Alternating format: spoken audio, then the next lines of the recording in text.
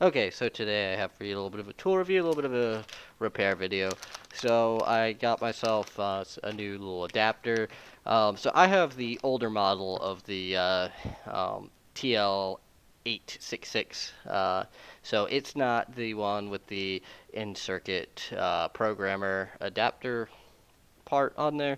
So I found this on Amazon and figured I'd give it a shot. So let me go ahead and cut this open and we take a look at what we got here.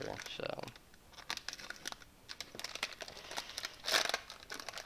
it comes with the in-circuit programming clip. So got the little clip there for doing it in circuit, and two little adapters here that I can just take this off and put it on here. So I thought that was pretty neat there. Just a little guy that lets me do the same thing as if it had the in-circuit programmer plug there.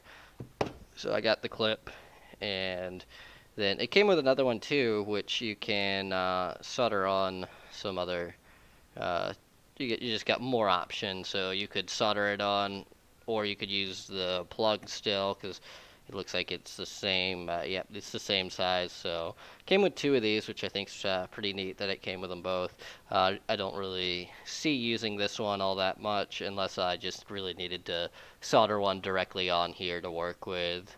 Um, and yep, got the plug here. So we'll be trying to do this, try to see if this works on them.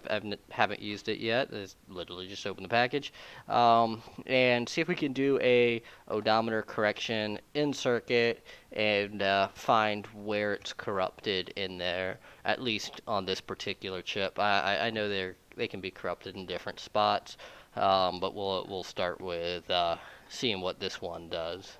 Here's the connector hooked up. You just put the little guy on there and you got it. So I've run into a snag where this particular programmer won't do in-circuit programming. The overcurrent protection kicks on before you can actually get a read off of one of these. So got one out of circuit here though, just sitting in there to show you that it does work. Let's pull that up. Device read. And there we go. So it'll read it out of circuit there. Um, and if you were to have it in some sort of circuit where there was nothing else drawing against it, so let's see. Looks like I got it on there. It's kind of tricky to get this thing on, but let's go ahead and see.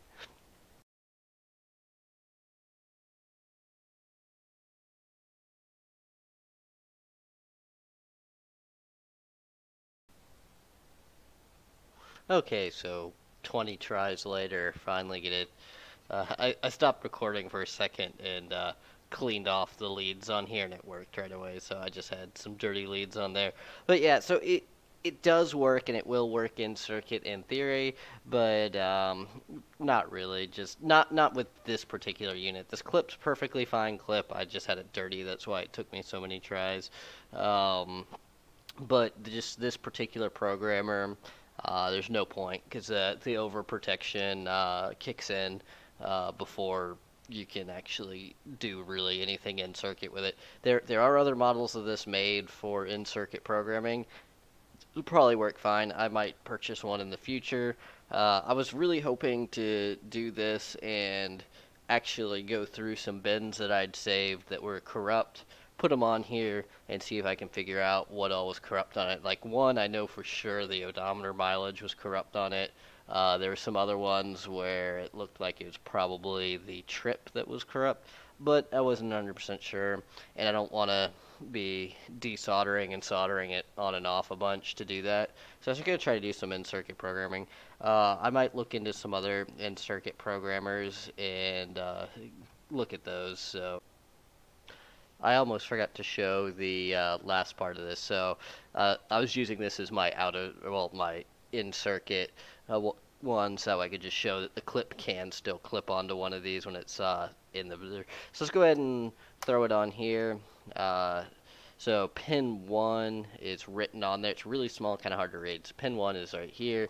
So we just throw this guy in here, and and read the EEPROM that I soldered on there because it had little solder pads for it. So we'll just go ahead and verify that this one is set up. So this is that same EEPROM, so let me go ahead and clear. Alright, device, read, and there we go. We have a good read off of it. So these ones where you can solder it on work good, and these ones where you have the little bed that you set it in work good. And this works alright for just clipping them when they're out of circuit. I wouldn't recommend it though because it's putting a lot of pressure, and if you catch one of the legs wrong on there, you could probably bend a leg.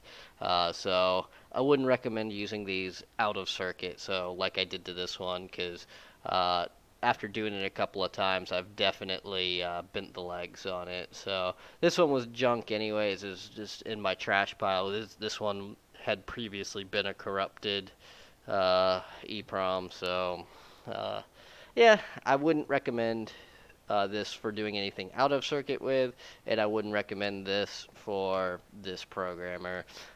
Maybe it works better in one of the 4x4s or the model of this that's actually meant for in-circuit programming. But I'll see you guys in the next video. I hope you liked it.